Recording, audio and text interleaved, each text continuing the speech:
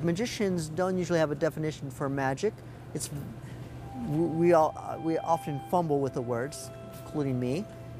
And then I started looking through the dictionary, and the dictionary says tricks. Magic is tricks, you know? Or magic is prestidigitation. Or magic is sleight of hand. Magic is about fooling people. But when I looked at regular people walking around talking about magical moments in their life, it never had anything to do with that definition. What is that magic moment that they are describing? When they talk about their first love, that's a magical moment. When they climb a mountain, they never thought they could climb and achieve something they never thought they could achieve. Wow, that's magic. Where did I mention trick? So I thought, I have to come up with a new definition. And this is my definition. Magic is an overwhelming experiential moment of awe-inspiring astonishment from having witnessed something beyond our comprehension. Nowhere do I say trick. Magic is a way of life. The great Japanese magician Tenkei Ishida said, magic is not tricks, it is a way. So what is the job of the trick? The trick is the tool, so that I can reach that magical moment. And when we do that, we reach a point where they either want to laugh or they want to cry, but they always feel. Hence, magic. When we're born and we're infants and toddlers and we're growing up, our mind is, blank. It's a blank slate. And as we progress through life, we learn things. And we put those things in little categories, in little boxes.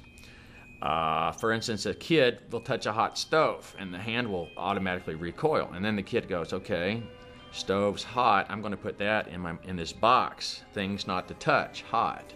And we sort of collect, as we grow up, these little boxes of categories in our minds. When people are confronted with magic, something that is impossible, but they're right there. They're watching. It's not on TV. They're live. When that happens, those boxes go away. You don't have a box to put it in.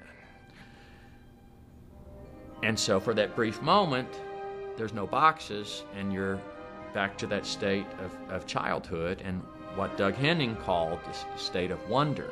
It's about more than just the inner child. Magic is an attempt to stay one step ahead of human knowledge.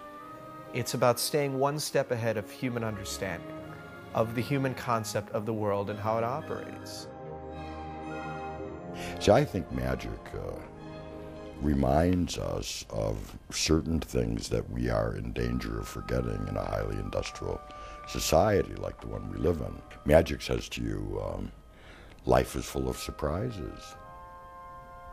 The hat was empty and now there's a rabbit inside.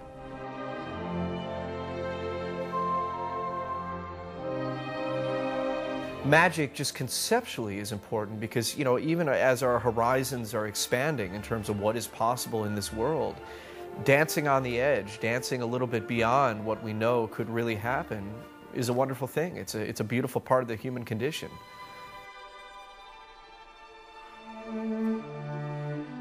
Magic does not happen on the stage or in the magician's hands or in the props. Magic happens only in one place, and that is in the mind of the spectator.